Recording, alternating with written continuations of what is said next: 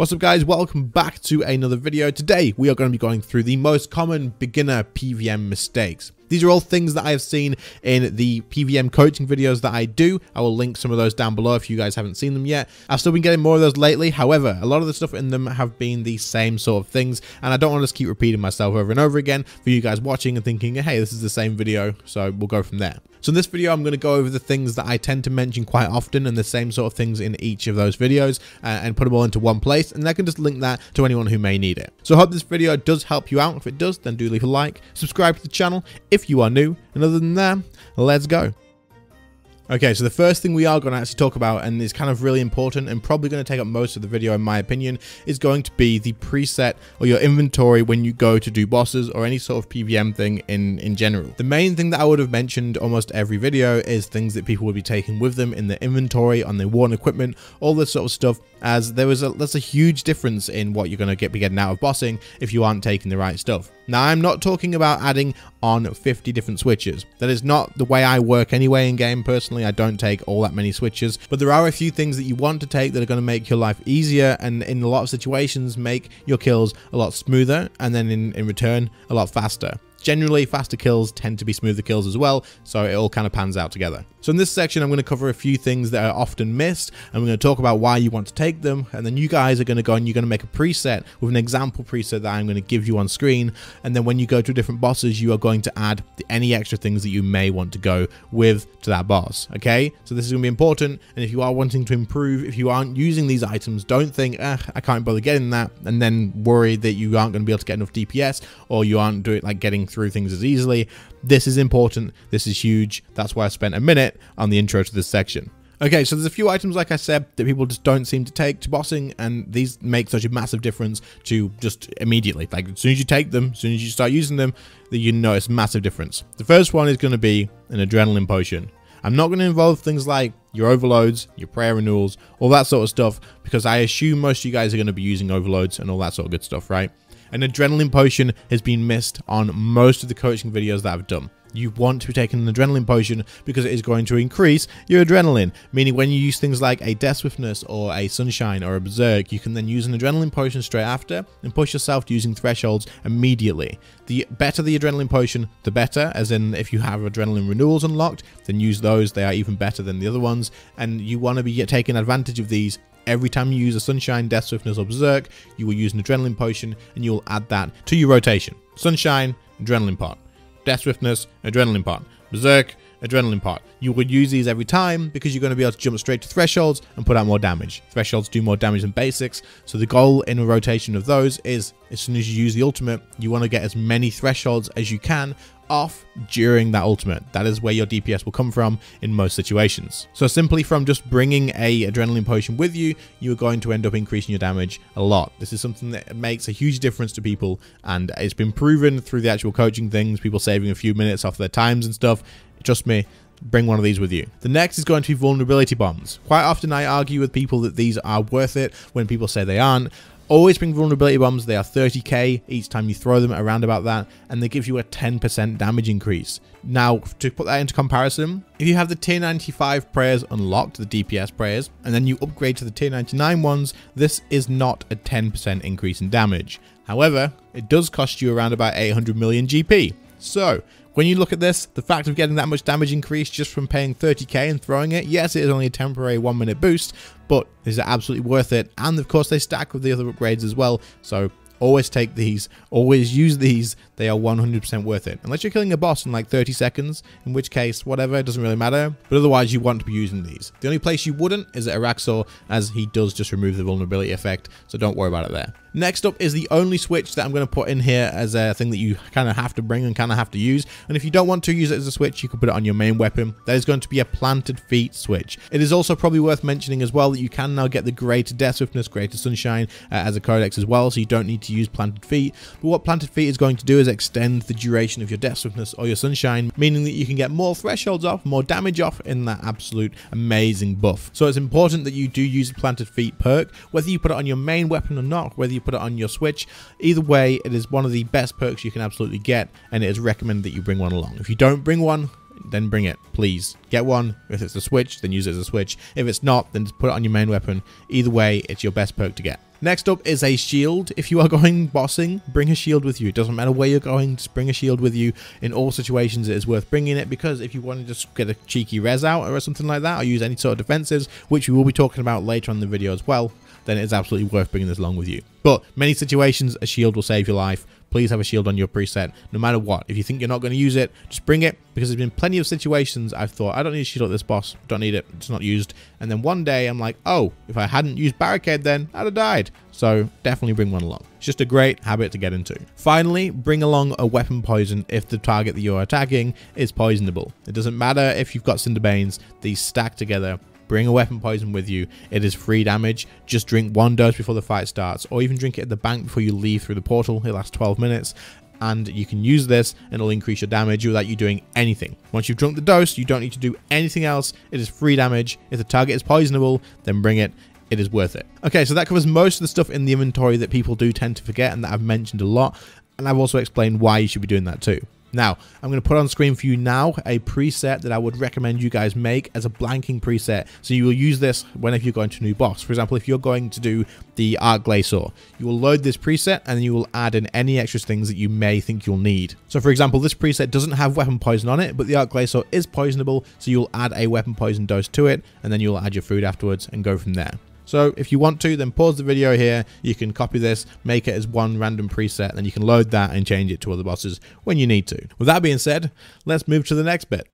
The next thing that I'm going to quickly mention is going to be revolution bars, or your action bars, your ability bars, all that sort of good stuff. This is something that gets mentioned in most of the videos, as revolution bars may not be set up correctly or in an optimal way, or not really an optimal way, just a way that works well. Now, the best way to do this is I will link down in the description the link to the actual RuneScape wiki, where it's going to tell you suggested action bars based on what you've unlocked and what you're doing in the game. If you're killing things with multiple targets, it'll tell you what to use. If you're killing bosses, single target bosses, all that sort of stuff, it will tell you what to use. You want to copy these and just place them into your action bar and make sure you're using the best one that you can find. It is also worth mentioning that things like Great Concentrated Blast and Needle Shot will increase crit chance or a flat damage increase for Needle Shot to the actual next ability. These will not apply to bleeds though, so it makes sense to not have your bleeds straight after the Great Concentrated Blast, for example, as you're just going to be wasting that extra crit chance, or on Needle Shot, wasting that flat damage increase if you do use it on a bleed. These are worth keeping in mind. The wiki does take this into account, and it does give you the best option. It's all been worked out mathematically and stuff, so it's absolutely worth doing that if you are a Revolution player. If you're playing full manual, then it's kind of doesn't really matter as long as you know which abilities to prioritize. But I would also probably suggest setting your bar up in a way that still makes sense if you are learning full manual, and rotating through the abilities in a way that does make sense still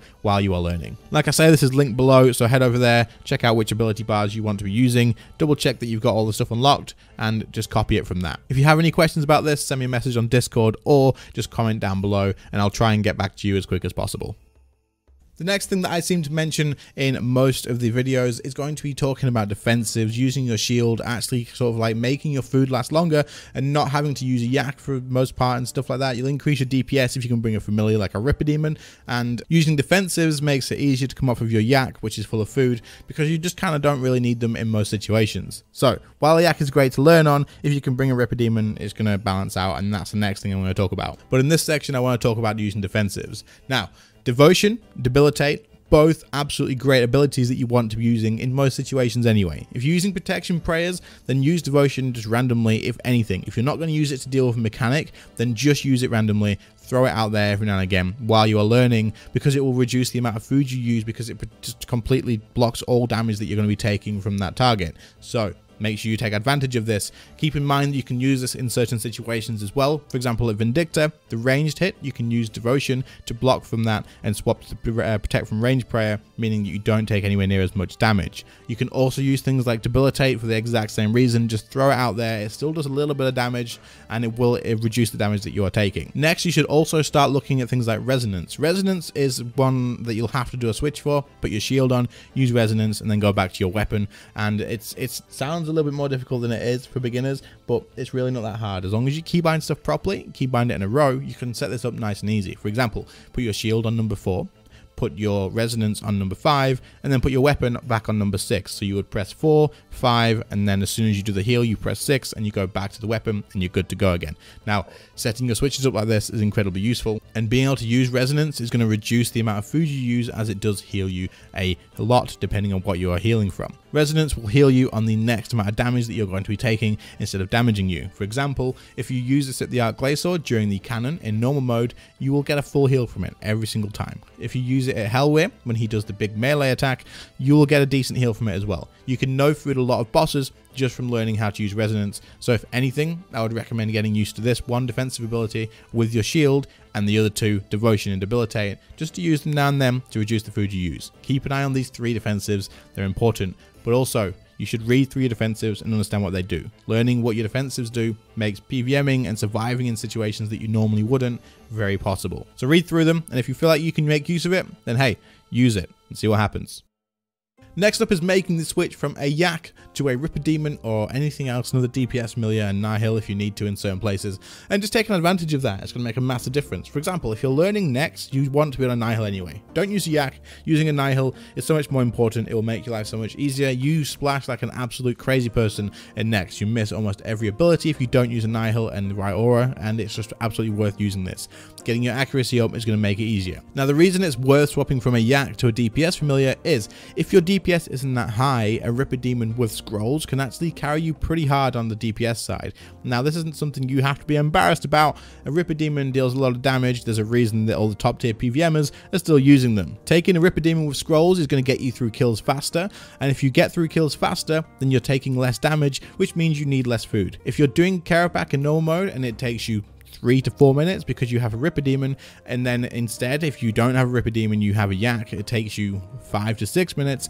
That's like twice as long that you're taking damage from Carapac from, so that's twice as much food you're probably going to need. So if you can get through the mechanics quickly, if you can get through the kill quickly because of the DPS increase from your familiar, then you're going to have a much easier time. Trust me, it is worth trying these out and seeing if you can get away with it. Most boss guides on YouTube or on the wiki will tell you which familiar to use, which they recommend, and in most situations you want to use a Ripper Demon if you are using anything except a Staff of Armadyl. If you have a Staff of Armadyl, then Calgarian Demon is fine. It's better, in fact, so you want to be using that. But otherwise, a Ripper Demon with scrolls, depending on which boss you are killing. If it's worth it, then use scrolls. If not, then don't bother, but bring the Ripper Demon anyway.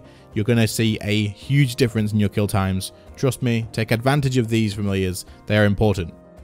The final thing that I'm going to talk about is going to be adrenaline use, or adrenaline management, I suppose you could call it. Now, very often in these videos, people would be sitting on a 100% adrenaline and then just still using basics and rotating through that sort of thing, and that is a massive DPS loss. If you have adrenaline, you want to be using thresholds, you want to be using things to dump adrenaline, because using adrenaline tends to translate to getting more damage, unless you're throwing it out on all on defensives and stuff, of course. But if you are going to be dumping thresholds, going to be dumping things like Gothic Staff Specs or Dark Bows, then you're going to be making the most out of your adrenaline in comparison to if you have capped, then you don't want to just be wasting that and building up on more basics. Throw those thresholds out. They hit harder than your basics, and when people mention like a DPS rotation, it's kind of a better way to put it, in my opinion, is an ability prioritization and knowing which abilities do more damage and using those above other ones. For example, if you can use Wild Magic, you want to use Wild Magic instead of using things like Impact or like Rack or something like that, because Wild Magic does more damage. And the same goes for if they're there and they're available to use and you're not using them. For example, if they're not on cooldown and they're just being sat there, then that's lost DPS too. Use it,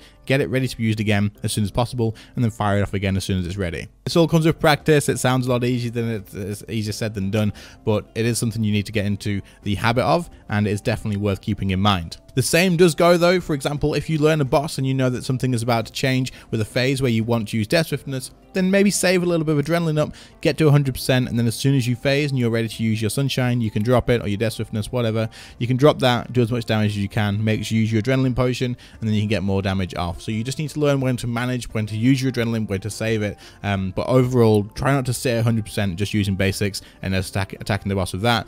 You want to be firing those thresholds off. If you have a lot of adrenaline all the time, then consider using things like Gothic Staff and Dark Bow to get rid of that adrenaline when you don't have thresholds left to use. Alright, so that is the main things that get covered in those coaching videos that I thought would be worth mentioning once again and putting all in one big place. Now, I know I've covered it kind of quick and I've just sort of talked over it and stuff, but hopefully that is still of use for you guys, and hopefully it just puts it in the back of your mind so the next time you go PvMing, you'll think about it. Main thing is going to be that inventory though. Make sure you're prepared for the boss. Make sure you understand what you're doing with it. Make sure your revolution bar set up as well. Make sure you've got all the right items that you take with you. All of this is important, and all of this will make a big difference. Let me know in the comments if it does. If you have any questions, drop any comments down there too. Anyone else, if you did enjoy the video, leave a like, subscribe to the channel if you are new. Channel members, thank you so much for your extra support. Your help is incredibly appreciated, of course, as always. If anyone else wants to join the channel members, click the join button by the subscribe button. You do get some perks while you support the channel, of course. Other than that, thank you all so much for watching. I appreciate it, and I will see you all in the next one. See you later, guys. Bye.